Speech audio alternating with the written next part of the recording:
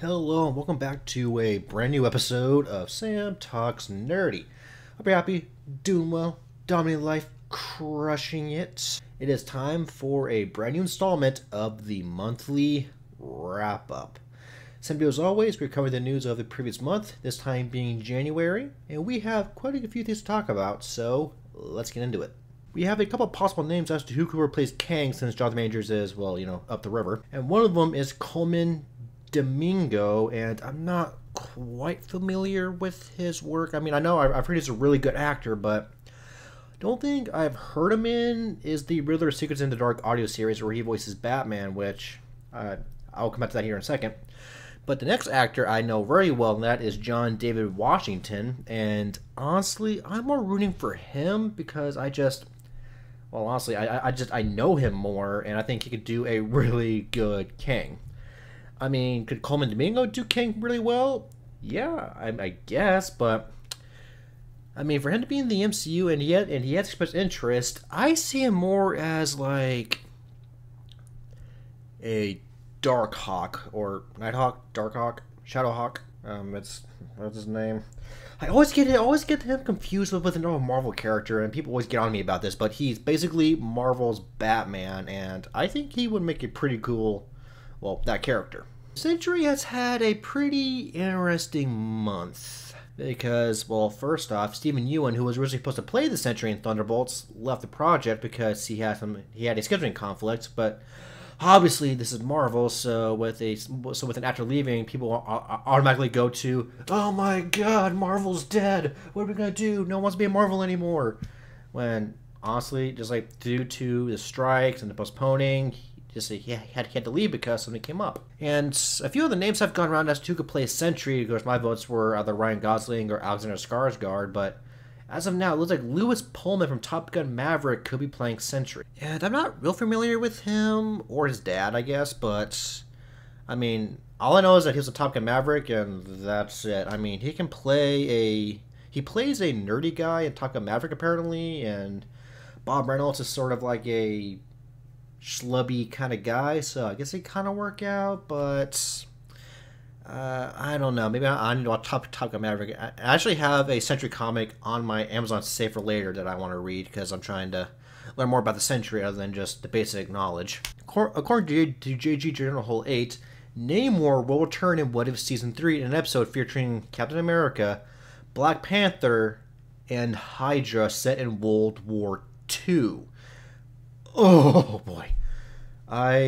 So something about me is that I am a sucker for World War II history and superheroes, so put those together and I am a freaking kid in a candy store. I am the happiest kid alive, man alive, whatever. Just, this would make me happy because this will basically be like a pseudo The Invaders kind of thing, if you kind of know what I'm saying, where we'll have Captain America, maybe Bucky, Namor, King Azuri, maybe some of the other Howling Commandos like Dum Dum Dugan, Gabe Jones, whoever else. Just, this is like, I hope this happens because just this episode will be baller. We got a lot of news for Daredevil Born Again because just it's now currently filming as recording of this video, and just, yeah, January was a huge month for this show because just like it was almost every day, every week we got a brand new bit of news talking about who's coming back, who's not coming back, what's changing, and just,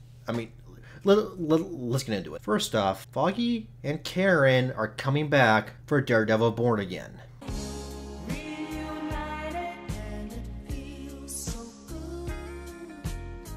So this is basically Daredevil Season 4, but just with a title change, because apparently in the original version of the show, they died off screen.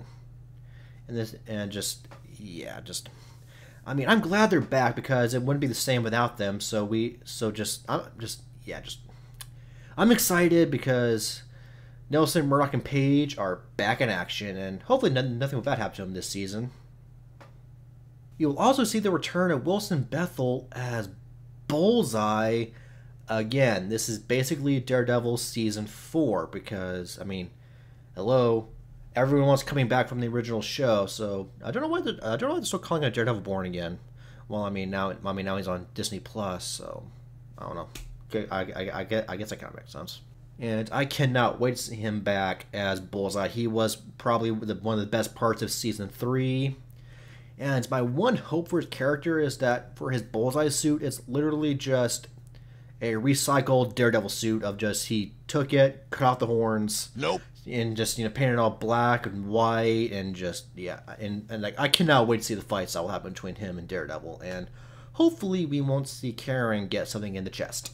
We will also see White Tiger in Daredevil Born Again. And this is a holdover from the original version of the show where he was, I think, one of the first story arcs of the season. And we won't be getting just one White Tiger. No, we'll be getting 2 White Tigers. We'll be getting both Hector Ayala and his daughter Ava Ayala, who you might know from Ultimate Spider-Man.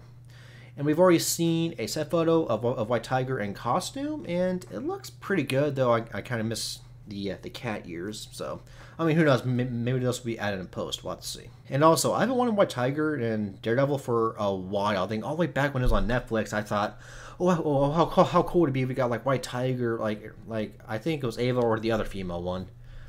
And like in future season, then she can get spin off and so on and so forth. Of course, this was back when, both the shows and the movies were apparently separate. But, well, here we are. Anya Kaholtra has joined Creature Commandos as Circe, and not really much else to say here when it comes to that. I mean, I know of Circe. I mean, I watched Justice Unlimited, and that's probably what I know her from, is that episode where she turns Wonder Woman to a pig, and then Batman sings that song. Such a good episode. We have our first look at Hugh Jackman wearing the Wolverine mask thanks to some leaked Deadpool 3 promo art, and I really hope he wears this in the movie and it's not just for promo art, because, I mean, how long have we waited to see him in a comic-accurate Wolverine suit? Okay, him wearing the suit is already win as it is, but him wearing the suit and the mask would just be the ultimate win for us X-Men fans. And you also excited for the trailer coming out, because that is coming in hot. Probably the only reason why I'm watching the Super Bowl. According to new RPK, Kahori will return in the MCU within the next 4 years.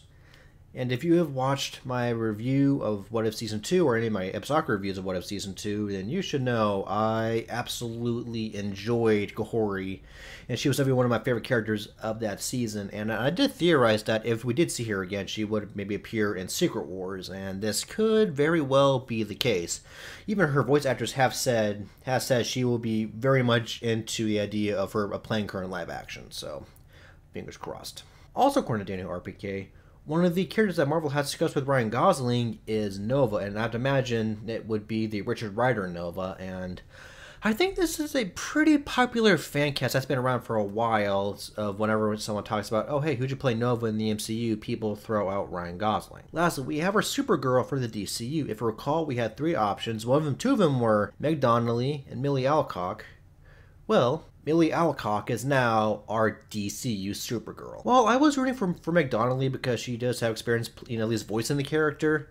Millie Alcock does sound like the better option after I kind of did some research and also kind of thought about how her Supergirl is more going to be in tune with the Supergirl from Supergirl Tomorrow, where she can be sweet yet on the dime, become very fierce and ferocious. I actually need to read Supergirl Tomorrow. That's also on my save later on Amazon. But yeah, I cannot wait to see her and David Cornswell together on screen as Superman and Supergirl, because it's going to be awesome. And that is it for today. Thank you for watching or listening if you listen to this via my podcast. If you're listening to this via my podcast, make sure to do your stuff. Follow me on Apple Podcasts, Google Podcasts, or Spotify. Leave me a voice message and a good review where you can, along with a 5-star rating. If you're watching me on YouTube, be sure to do the usual stuff of like, comment, and subscribe. Check out my review of One Piece Season 2, or check out my review of Crisis on Eminence Part 1. And until next time, stay well, stay healthy, be cool, stay in school, don't do drugs, and I will see you or talk to you next time. Peace out.